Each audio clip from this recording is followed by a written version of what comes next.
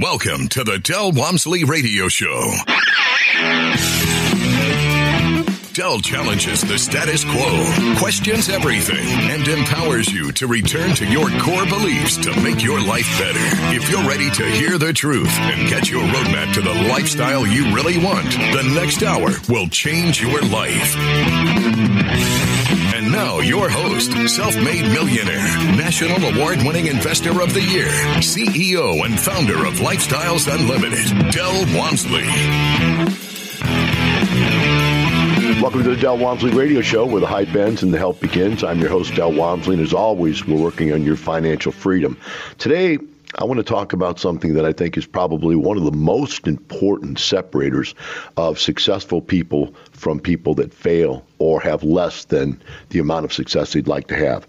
And I believe that term is called fear. Now, we have an acronym for fear. We call it false evidence appearing real, but it's out there.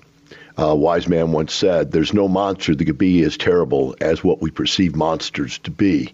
The reality is that there is a tremendous number of different kinds of things that you can be afraid of. We're all afraid of things like failure, lack of success, embarrassment.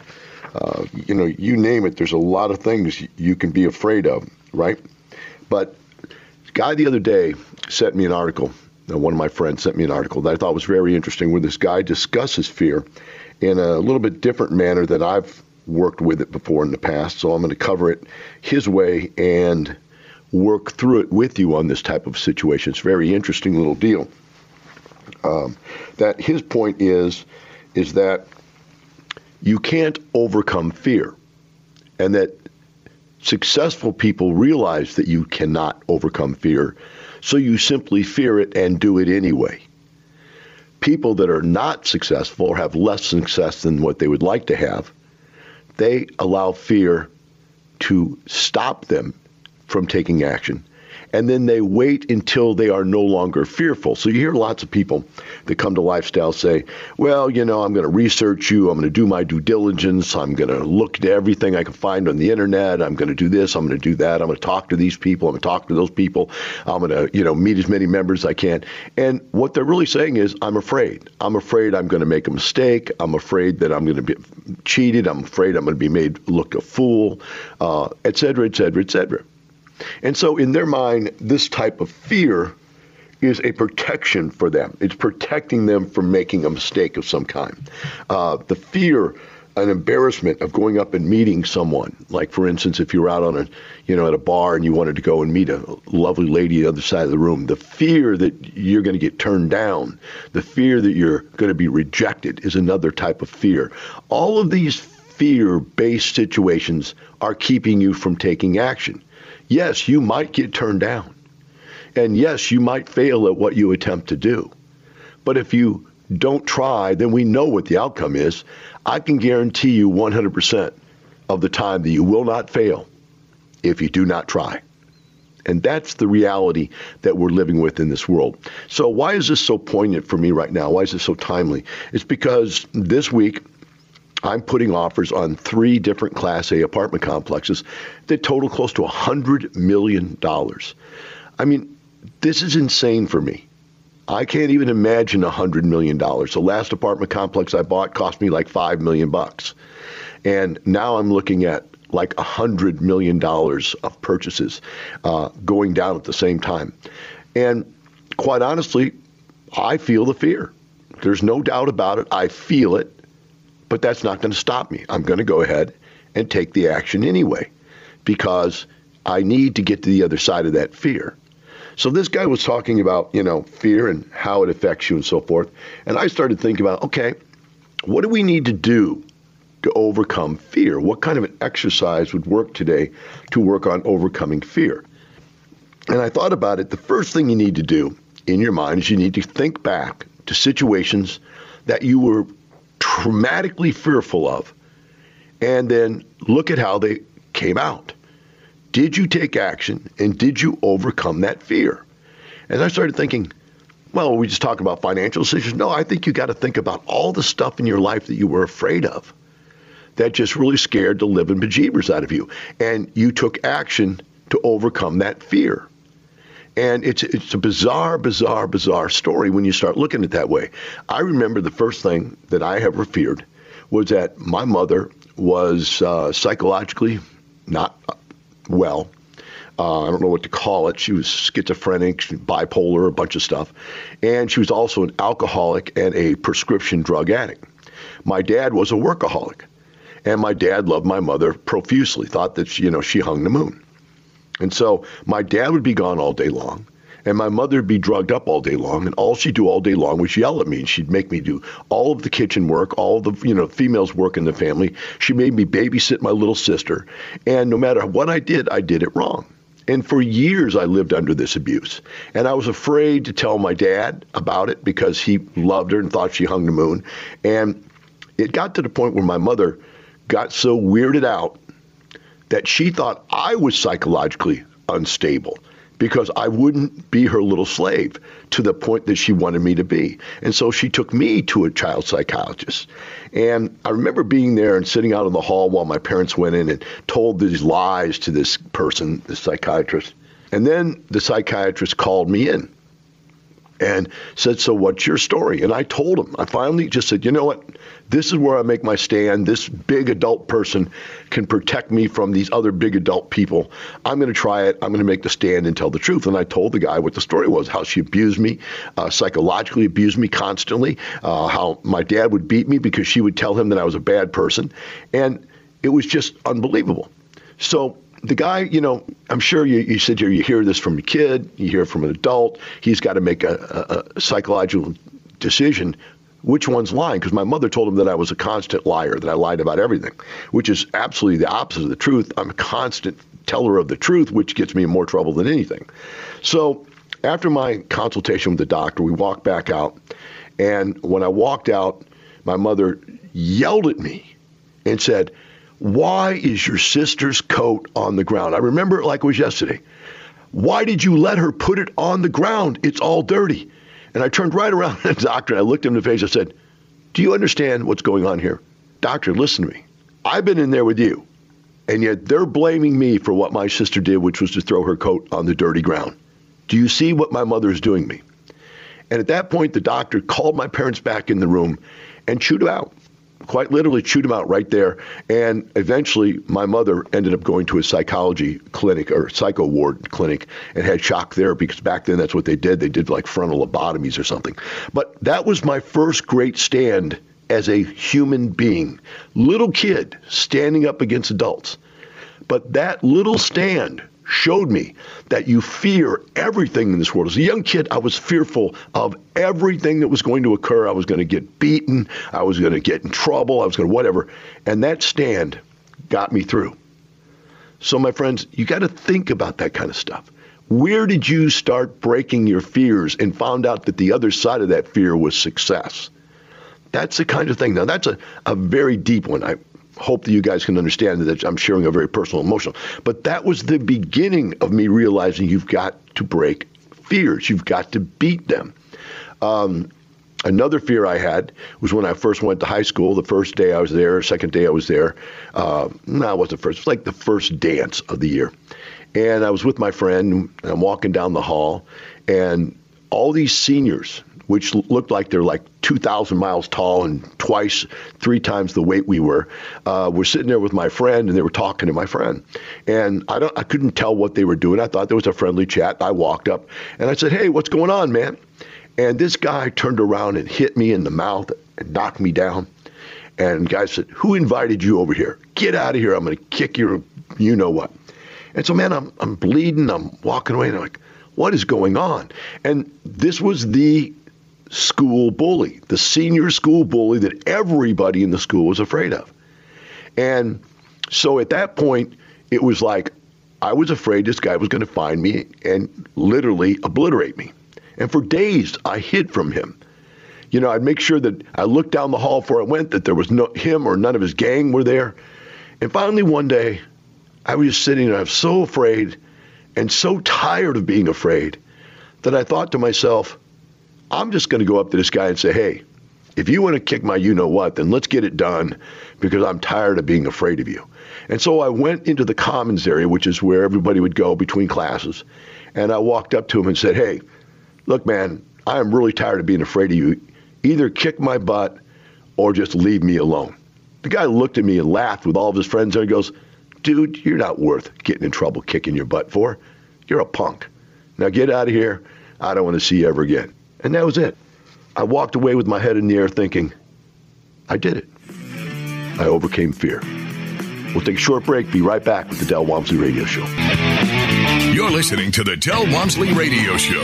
Del will be right back with more life-changing principles in just a few minutes.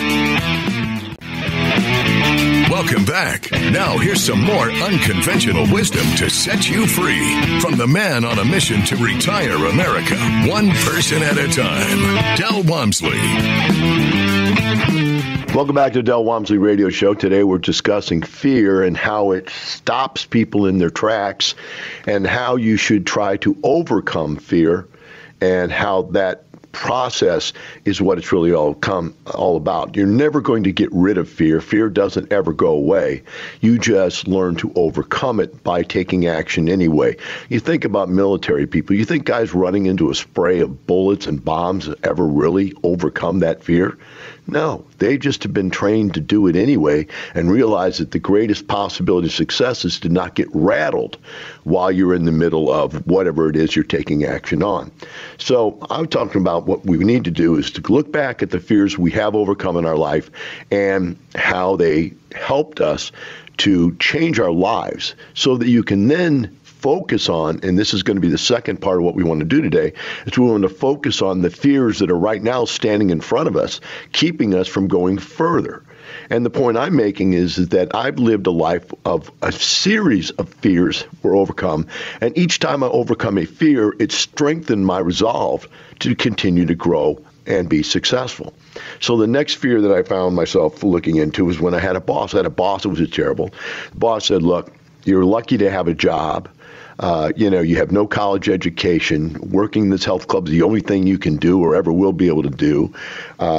You should be thankful every single day that you even have a job, period. He just constantly rode me, constantly degraded me, even though I was one of his best employees and made the company the most money of, higher level group of guys that were supervisors. My division was way more profitable than most of the other divisions. And so, I had this fear over and over again, working 12 hours a day, 6 days a week, and I started investing in real estate. So I went out and I put money in the stock market, and I lost money in the stock market. And so I thought, man, now I'm really afraid. Now I'm really afraid I'm going to have to work for the rest of my life, 12 days a week, 12 hours a day, 6 days a week. Now I'm really afraid that I'm never going to be able to save for retirement. Just all kinds of fear. And it was just exacerbated by this boss that was just driving me crazy, right? So one day I finally just said to the guy, look, I'm quitting. I refuse to work 6 hours a day or 12 hours a day, 6 days a week for the rest of my life. I've just lost my savings. I'm not going to do it for the rest of my life. There's no way. So I'm just going to quit and go get a job that's just 40 hours a week instead of 60 to 80 hours a week. And when I did that, it was so refreshing to be free of it. I remember walking away going, man, that felt so good. And the guy called me back.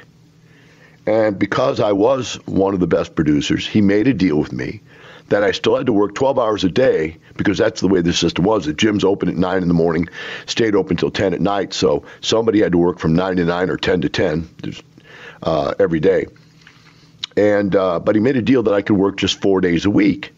What I would do is I would cover for the other managers when they took off, so they could actually get off on Saturday and Sunday where they usually couldn't because they didn't have anybody to cover. So I would work Thursday and Friday and set up for the weekend, and then I would have a great weekend. Well, I started having better weekends than they were having Monday through Fridays.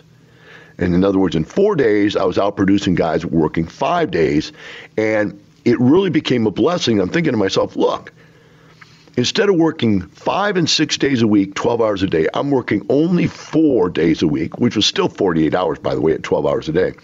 And I'm producing more income for myself and for the company.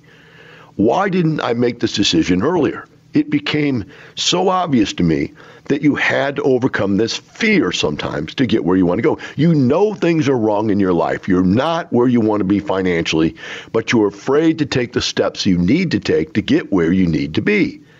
But you just won't because you're afraid. And so sometimes you just have to be afraid and do it anyway.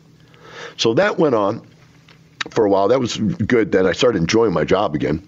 And then I decided I need to overcome my fear of investing. And so I went out, took a bunch of courses on real estate, and I bought one rent house. That one rent house was fear times 1,000. The guy that sold it to me, he basically beat me up to buy it. He insulted me. He told me everything. If you don't do this, you're going to be a loser. I mean, I go on and on. The story's an incredible story. But he got me to buy this one rent house. And once I bought this first rent house and saw how easy it was to own a rent house, to buy it, to have a tenant, that it was money, mailbox money, and that I didn't have to do anything for the money, I go, man, why was I afraid of that? And then the next month I bought 3 more because, now I'd overcome that fear. But I was not overcoming that fear when I first started. So you would think, okay, now you've overcome fear of investing in real estate, and the answer is no. Because then I came across this opportunity to buy 5 duplexes. And I didn't have enough money to buy it by myself, so I had to pick up some partners to go into this deal. And now I was afraid of something even scarier than losing my own money. And that was losing somebody else's money and being in trouble with somebody else about losing their money, either because they might sue me or just be upset at me. But I found it devastatingly harder to invest other people's money than it does to invest mine. Because at least if I lose mine, I know it's my fault. I can go back to work. I can make some more money. But I had to overcome that fear because I didn't have enough money to buy this 10 units at one time. So I've got some other people to chip in, and we bought it together as a group. I had to get an attorney. I had to set up a company.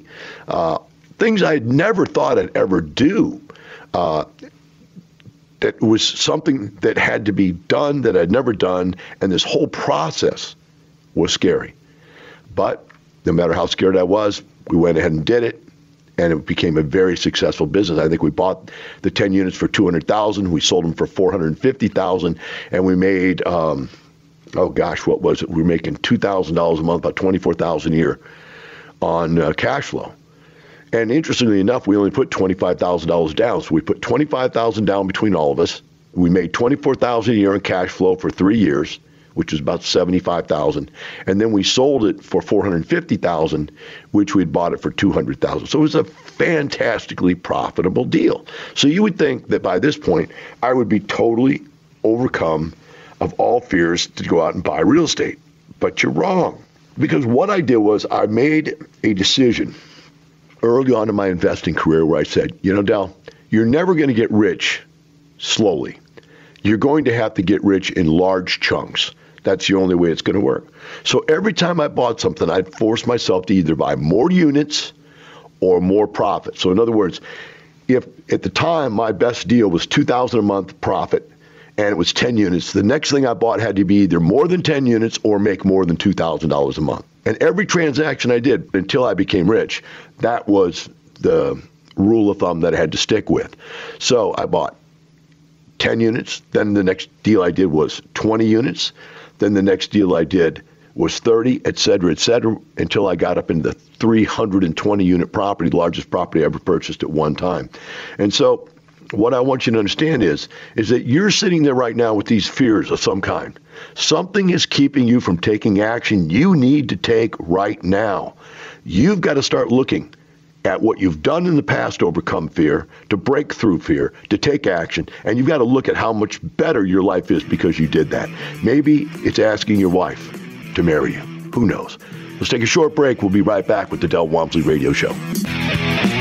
You're listening to the Del Walmsley Radio Show. Del will be right back with more life-changing principles in just a few minutes. Welcome back. Now here's some more unconventional wisdom to set you free from the man on a mission to retire America, one person at a time, Del Walmsley. Welcome back to the Del Walmsley Radio Show. Today we're talking about the fact that fear is what's stopping most people from being as successful as they would like to be, and that you'll never overcome fear. Fear is not something that will ever go away. It's something you simply run into and then you go right through it. You have to take the action anyway, even though you fear it. So now we run into the question for the analytical people.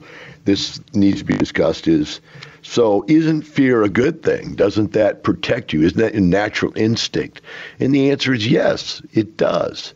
And it makes you question every situation so that you might look at it more clearly. In fact, the opposite of failures, fear is the failure for type B personalities, the people that overanalyze things and can't take action. But the opposite of fear, which is the failure of type A personalities, which cannot take the time or will not take the time to look at the facts clearly before they jump. They just simply want something and they jump, and they haven't looked at things correctly. So you think about people that don't fear anything. They really have no fear at all. Now, that's a dangerous situation in your life. And those people, they need to do something completely different. They need to stop and think things through before they do them. That is the problem. Now, the one problem with type A's is that they get bored very quickly. Analyzing things and figuring things out to them is fun. They like making decisions. But once they make that decision, they become bored with it very quickly. So they're on to something else. And they continue to start 1,000 projects and finish none of them. Now, the beautiful thing about type B personalities, if you can ever get them to do something, they'll stick with it and in most times finish it quite successfully. So for us to be successful in life, we have to live right in the middle of those two situations. We have to be skeptical enough to take a look at something and go, all right, what are the relevant facts here? What do we know? And once we know the facts are correct, this is when you just pull the trigger. That's what I do. I sit down on these real estate deals like I did on these 3 Class A apartment complexes, and I ran the numbers, and I ran them, and I ran them, and I ran them, and I asked questions on things I didn't understand and looked into things that I didn't know. And by the time it was all done, I figured out, hey, this is what the return is. That's it. So I went to the financial guy and said, okay, what kind of a loan can you get when the financials look like this? And they produced this kind of return. And they came back to me and said, okay, in this case, you can get this kind of leverage. In this case, you can get that kind of leverage. And this other one, you can get this kind of leverage.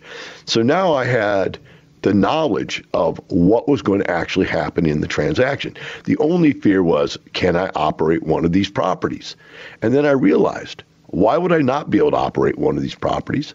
Because of multiple reasons, I feel comfortable that I could. Number one, I could just keep the same management company in there right now that's doing it. I don't have to manage a thing. I just got to pick a management company. If there's one already in there and they're successful, it's very easy for me just to keep the same management company. Number two, Melissa has worked in Class A properties. She's done lease-ups. She's done all types of things. She's been managing real estate for 20 some odd years, and she's very good at it, and she's done a great job with all the other properties I gave her. And I've given her, she ran 4 of my properties so far and did an excellent job with all of them. So there we go. That is another alternative possibility. And the third alternative possibility is I go find an even better management company, right? Somebody else that knows how to do it. So, when you look at this thing, you go, what's left to keep me from pulling the trigger? And the answer came down to fear alone. That's it. So at that point, you just make the decision, write the offer, send the offer in, and see where it goes.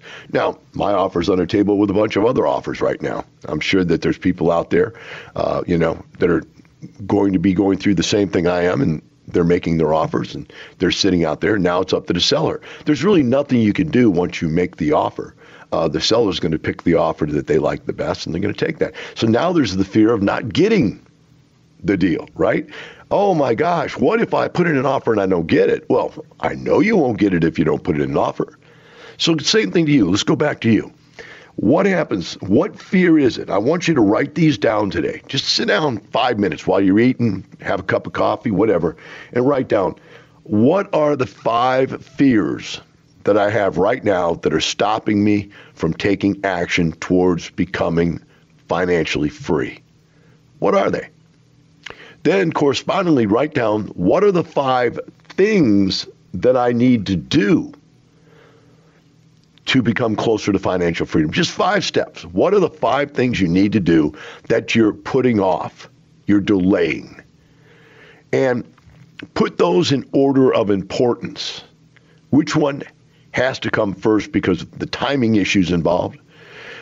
Which one should come first because of the arrangement of issues, et cetera, et cetera. And put them in an order of which they should be taken and dealt with. And then what I want you to do is I want you to write down for these 5 things that need to be done, 2 or 3 steps you have to take to get it done. In other words, I need to get pre-qualified. That's one thing I need to do. Okay? Second step. To do that, I'm going to need a financial statement. I'm going to need a balance sheet and an income statement to give to the banker. Right? I'm going to need to be able to show them a ledger of real estate owned. So I need to produce a ledger of real estate owned, et cetera, et cetera. I'm going to need to find a lender that specializes in the kind of real estate that I want to buy. And then I need to submit my application. And those are the 3 or 4 steps I need to take to start the process of getting pre-qualified. Because if I'm not pre-qualified, then I can't go buy a piece of real estate. So before I even worry about buying the real estate, let's get the steps done. The easier ones that they're fear-based, keeping you from doing it, because you're not doing them because you fear what's going to happen in the end. Forget about what's going to happen in the end. Take the steps you need to take right now to start getting there. Because, friends, each time you overcome a fear, you have taken a step closer to a goal. You can't obtain the goal if you don't overcome the fear. So you have to put this into steps. There's an old saying I used to like all the time was, how do you eat an elephant? And the answer is 1 bite at a time. You just got to break it up into little component parts and take those steps. And as you take those steps, you get closer to where you want to end up. But until you take those steps, you're not even going to get started. You're stuck. So make the list of the 5 fears that you have that are keeping you from taking action. Make a list of 5 things you need to get done towards your financial freedom. And then take that list and break those 5 things, after you put them in order, break them down into a series of steps necessary to accomplish those. And when you do that, you're going to be able to move forward. Now, like I said earlier, I had an additional plan in place. And my plan was I wasn't going to keep doing that which I knew I could do. You know, some people buy a rent house and go, wow, that was easy, and they stick with rent houses. I knew that for me to be where I wanted to be, I was going to need to own hundreds and hundreds of units to be able to make the kind of money I wanted to retire on.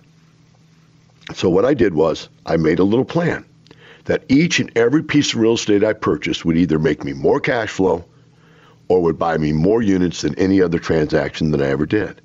So I bought a 10 unit, then I bought a 12 unit, then I bought a 30 unit, believe it or not, then I bought a 40 unit, then I bought a 64 unit, then I bought a 68 unit, then I bought an 88 unit, then I bought a 104 unit, then I bought a 140 unit, then I bought a 256 unit, then I bought a 270 unit, then I bought a 320 unit, and then, believe it or not, I went back because it was such a good deal and I bought a 140 unit again, just because it was close by the other stuff that I owned and it was a really good deal. And so I went back and did that. In other words, I don't need that plan anymore, is what I was saying to myself. I just need to fill in my portfolio because now, you know, I've got 7, I had 8 apartment complexes or something like that at the time. And now I think it's 7. I had 7 apartment complexes at the time. And so it was just a matter of, you know, I'd accomplished my goal. I'd gotten where I want to be. I'd overcome the size fear, the price fear, and so forth. And then one day I was sitting there thinking, market's peaked. I've owned this stuff for 10 to 15 years between the different stuff. Maybe it's time for me to break that fear again and do something completely different. And that's when I decided I was going to start trying to figure out how to buy a Class A apartment complex. To be one of those guys that you see that wear suits. Now, I'm not going to wear a suit even when I own one. But these guys you see walking around in suits that own all these Class A apartment complexes, fly around in helicopters and stuff like that. I wanted to go to that next level. So for a year and a half now, I've been researching, studying, investigating, making offers on Class A apartment complexes. And a year and a half later, I still haven't done one. When we come back, we'll talk about why. We'll be right back with the Del Walmsley Radio Show. You're listening to the Del Walmsley Radio Show. Del will be right back with more life-changing principles in just a few minutes. Welcome back. Now here's some more unconventional wisdom to set you free from the man on a mission to retire America, one person at a time. Del Walmsley. Welcome back to the Del Walmsley Radio Show. Today we've been talking about fear and how it stifles your success in life, your progress. And we've talked about different ways to overcome fear by breaking through it, not by making it go away, because it never will go away, but by simply taking action anyway. Now, I posed a question for you before we went to break, and that was, okay, I've been trying to buy a Class A apartment complex for a year and a half now. Why have I not bought one?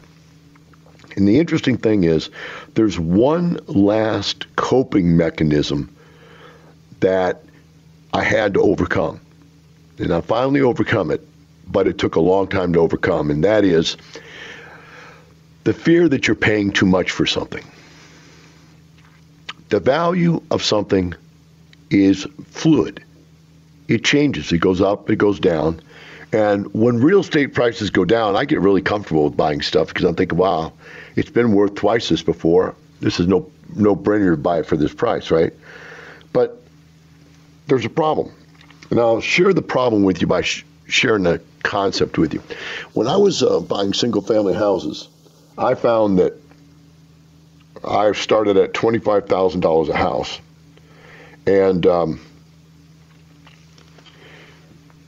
each time that I'd make an offer, prices had gone up a little bit. So it's like 25, and I'd offer 25. They'd say, no, we won't take anything less than 27. And I say, okay, I'll pay you 27. Then I go back next time and I offer 27. They go, no, we won't take any less than 30. And that kept going on for a couple of years of buying houses. And by the time houses got up to $40,000 per house, I thought, man, this is just way too much. This is double what I started out paying for houses. There's got to be an end to every cycle, right? There's got to be an end. And so I stopped buying houses. Do you know over the next 2 years, houses went from $40,000 a door to $100,000 a door? It just blew my mind. And I had stopped. I could have made millions of dollars, but I thought that $40,000, since it was double what I paid, was the top of the market. Same thing happened to us when we started buying real estate during the recession in 2007, 2008. John Ridgway and I were buying apartment complexes together at the time. We were partnering in deals. He was managing them, and I was being the lead investor. And we started out buying at $19,000 a door. The next one we bought was $16,000 a door. The next one we bought was $13,000 a door. The next one we bought was like $4,000 a door. And then we put 4 in it, so we had it for $8,000 a door. So here we were, all of a sudden, we hit the bottom of the market, and the market started going back up. And we got offered a deal for $16,000. We go, no. We paid $8,000. We're not going to go pay $16,000. And we missed the deal because we didn't take action. The next deal that came along wasn't offered at $16,000. It was offered at $19,000. And we're like, oh, man, that's ridiculous. I mean, we've never paid that much for this age of stuff. And then I had this conversation with John one day. I said, John, you know we're going to regret this someday because I've already done this with single-family houses. We're going to regret not buying it at 16. We're going to regret not buying at 19. We're going to regret not buying at 25. So we had bought this property $8,000 a door, turned it around, and we put 3 other properties on the street out of business. They got foreclosed on. The bank put them up for sale, and they came to us and said, hey, you bought this other one out of foreclosure from us. Would you like these 3? And I said, sure, I'd be happy to give you $16,000 a door for them. That's double what I gave you for this other one. Or actually, I paid 4. So that's, 4 times more. And they go, well, no, we can't take that. I said, why not? He says, because we've already got offers for $26,000 a door. And I'm like, wow, that's unbelievable. So I guess mine's worth at least $26,000 a door. Then since yours are only half full, mine are full, they got to be worth at least $30,000. Well, do you know right now that we've got one of those properties for sale and has in contract for $50,000 a door? We've got offers on the other two that we bought in the same neighborhood. And the bottom line is we could have bought these for $26,000 and now turned around and sold them for $50,000. In fact, they were up for sale for $50,000, and that's how we knew we should put ours up for sale. What I'm trying to tell you is you are going to have this fear for the rest of your investing life that as things become more expensive than they were when you started, you're going to have the fear that you're overpaying and that someday that's going to come back and bite you in the butt. And it is a big fear. I think most of us have it. At least most type Bs have that fear. And so for a year and a half, every time I would go after Class A, we started out saying, okay, Class A's are worth, $75,000 a door. Then all of a sudden they were $90,000 a door. Then all of a sudden they were $100,000 a door. Then they were $108,000 a door. Then they went up to $110,000 a door. Then $115,000 a door. Then $120,000 a door. Then $125,000 a door. Right now, John Ridgway has a Class A under contract for $180,000 a door. And I mean, this is just blowing my mind that these things are going up so fast in value. And it took me a year and a half to realize that you can't buy what stuff was worth a year before it went on sale. You've got to buy stuff at what the market's willing to pay for it today. And so I'm psychologically at that point now. The fear's there, but I'm taking action anyway. And so when my friend sent me this article about fear, it made so much sense to me that fear is always going to be there the rest of your life. The only thing you can do is embrace it and take action anyway. And that's what I hope you figured out here today. I'm going to leave you again with those 5 steps. Figure out 5 things that you've broken through in your life that has changed your life radically because you had the ability to have the fear and to do it anyway. Pick 5 more things you absolutely would like to have happen in your life that are not happening because you have fear. Write down the fears that you have, and then write down the steps you need to take to break through them. Hope this helps get you through the challenges that you have so that you too can start having the level of success that you not only desire, but deserve. It all comes down to remembering, fear is an acronym for false evidence appearing real. What you need to do is to just do it anyway. Have a wonderful day. We'll see you tomorrow.